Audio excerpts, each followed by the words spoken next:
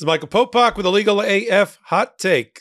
Donald Trump's not the only one that's put himself up for sale to any investor, foreign or domestic, because he's financially compromised on the balls of his backside and has let the world know that he can be had for a price, along with, I expect, foreign policy if he ever returns to office. That brings us to the sordid tale, the ethically compromised Jared Kushner, Donald Trump's current son-in-law and former advisor to the president, along with his wife, Ivanka. We've never seen corruption or ethics violations at this level in our history. Immediately upon leaving office, within just 90 days, Jared Kushner was able to raise an immediate $2 billion from the Saudi Private Investment Fund, the PIF, under the expressed approval of the leader of Saudi Arabia, Mohammed bin Salman, MBS, the person who all U.S. intelligence has confirmed was responsible for the terrible, violent death of Jamal Khashoggi, an American citizen and reporter for the Wall Street Journal, who was literally cut into pieces by Saudi security forces. Jared Kushner literally has taken blood money because MBS approved the $2 billion investment in his fund over objections by the private investment fund, the PIF's own board and advisors, who said they had grave doubts about the company's experience or lack of experience and about Jared Kushner's lack of experience in investing, and with no proven track record. Despite that, MBS said, Jared Kushner, son-in-law of a president, somebody who could go back into office, we'll take it. And they invested $2 billion.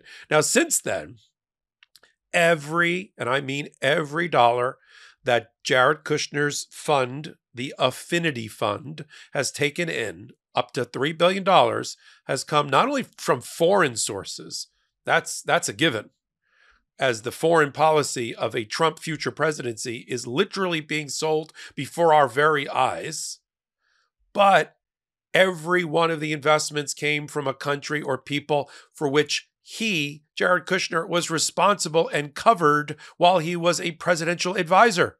This was his territory, the Gulf Arab states. He made it his remit.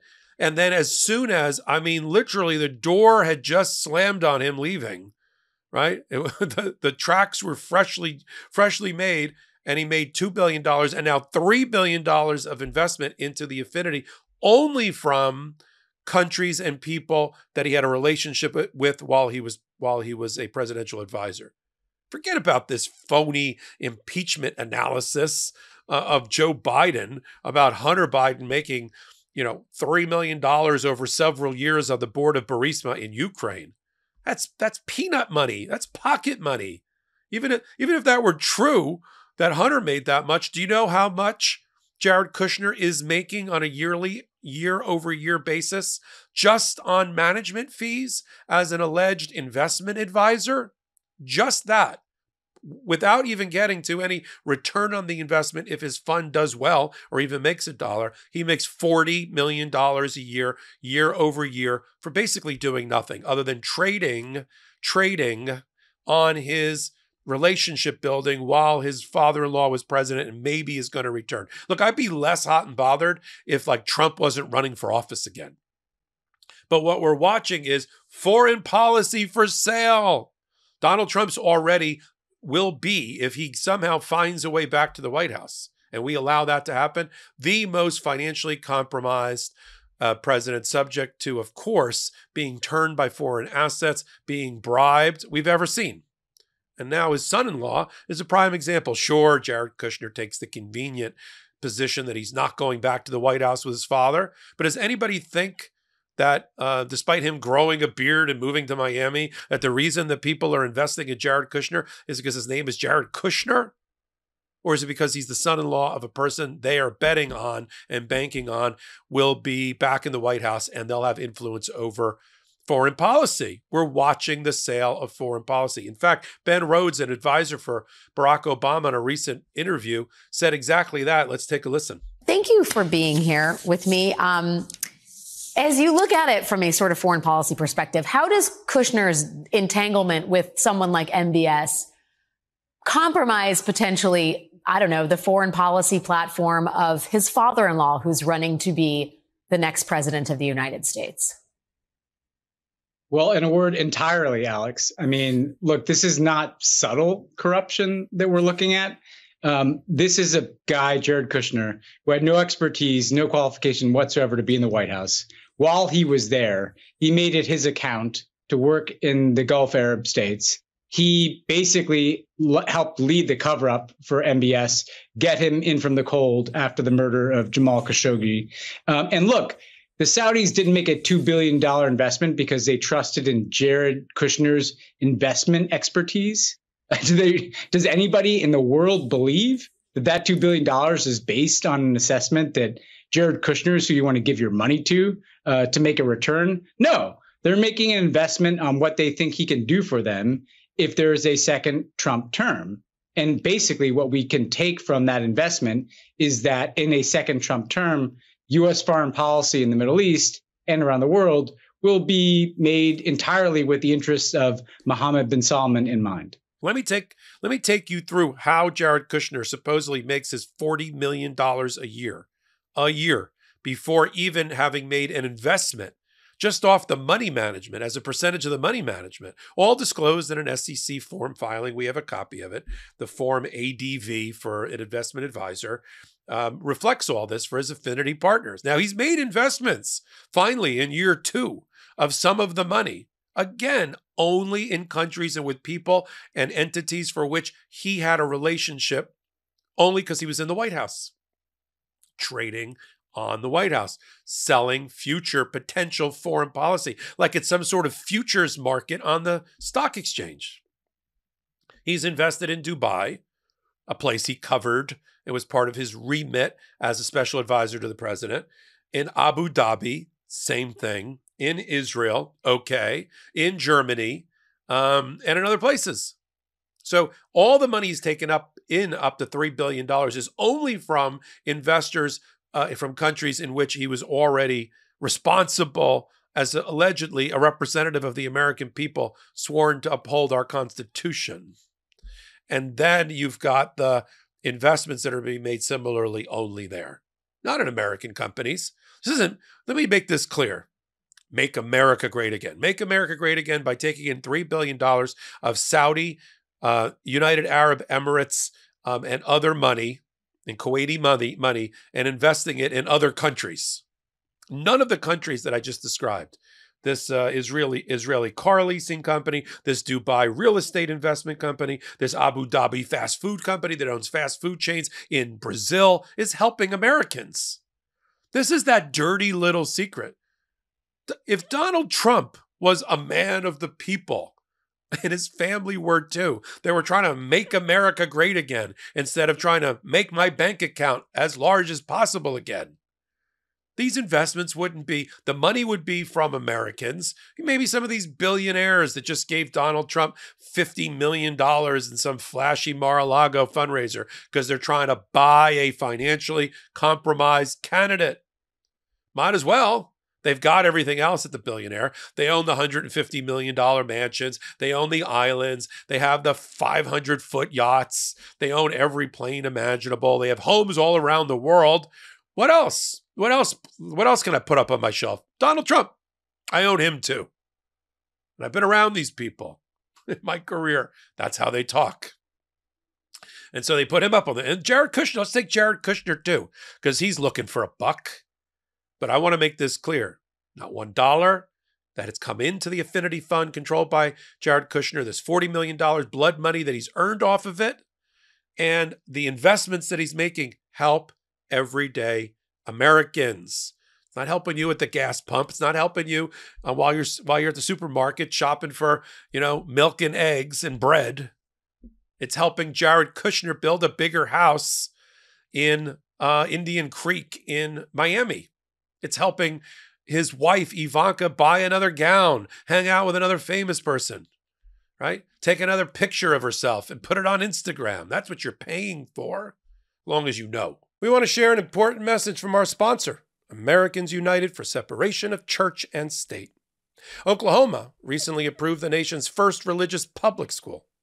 Justice Sotomayor warned in her Carson versus Macon dissent that this Supreme Court continues to dismantle the wall of separation between church and state that the framers fought to build. We've documented that assault here on the Legal AF Pod. This religious public school in Oklahoma is the latest Christian nationalist test case. They convinced a handful of political appointees to create the nation's first religious public charter school, a blueprint for other conservative states to follow. Americans United for Separation of Church and State recognized the danger and promptly filed a lawsuit to stop St. Isidore of Seville Catholic Virtual School in Oklahoma. AU says that this is the latest effort to blur the lines between church and state. AU believes taking tax money and directing it to a religious school that will indoctrinate students in one particular faith and plans to discriminate against students, families, and staff who don't adhere to its beliefs goes against the founding principles of our country. Americans United will keep fighting for freedom without favor, equality without exception. Keep up with this issue at au.org/legalaf. That's au.org/legalaf. Now look at this. Let's take the plane up 5,000 feet. Look back down. And what this means. And one of the things I must have missed in the earlier reporting and kind of putting this story together for this hot take is the role of Mohammed bin Salman, who is the evil leader of Saudi Arabia, effectively, who gave the green light to chop Jamal Khashoggi, the Washington Post reporter and U.S. citizen, into little pieces in collaboration with another one of our frenemy countries. Okay, he gave the direct order to hit over the objection of his private investment fund, the Saudi PIF, that has $62 billion to invest around the world. It's the same organization, the PIF, that's trying to figure out how to buy American golf, how to buy the PGA effectively, and all of the golfers associated with it for Live Golf. Same company, PIF. Even they, as corrupt as that country is and the PIF is by extension, even they were, the board was like, Jared Kushner has absolutely no experience in running a fund, has no track record in making investments. We have serious concerns about him. Unsatisfactory. There are many, this is their quote, unsatisfactory aspects of the company. And a lack of inexperience gives us pause. And all Mohammed bin Salman heard was Jared Kushner, Donald Trump could get reelected. Approved. And we're not just talking like a couple of shekels here. We're talking like approved $2 billion. Effectively, if we're doing the math, it's about, 1.5%-ish of their fund total went to Jared Kushner. And now he's raised other money on the backs of that. Always from frenemies of the Americans, places that he covered while he was special assistant to the president. Making money in the grift while in office. And like I said earlier in the hot take, I would feel slightly differently if the Trump family and their caravan moved away and never were to return to the White House. What's done is done. They're not the first family to ever try to make money on the backs of having been the president or in the White House. Everybody does it one way or the other. Speeches at $200,000, $300,000, $1 million, $200,000 a pop, $1 million a pop. Books for $30, $40 million advances. Boards of director positions for hundreds of thousands of dollars a year. They've all done it. Clinton, Obama, Reagan, Bush, the other Bush. They all did it. They all do it. But like this is a grand theft auto in plain sight. This is like us standing back and watching as, Jared Kushner and his family took sledgehammers to the Tiffany window and grabbed all the diamonds. That's where we're at right now. And I want to bring it to your attention on hot takes like this one. Foreign policy for sale, presidency for sale. So when people are making their decisions about who they want to put in the White House, I don't want the old guy. I don't know which one that is. They both are. But don't you want the old guy who's not corrupt? Don't you want the old guy whose family is not taking in money from people who are barely our allies, who were responsible for 9/11 and all? Let's not go 20 years ago. Saudi Arabia, it was already established by our intelligence community that they funded and supported and indirectly helped plan 9/11. That's Saudi. But now, oh, you want to open up a bunch of fast food chains in Brazil? Let's do it. $3 billion, please. This is a family that's corrupt. This is a family that does not care about Americans, average or otherwise. They only care about themselves.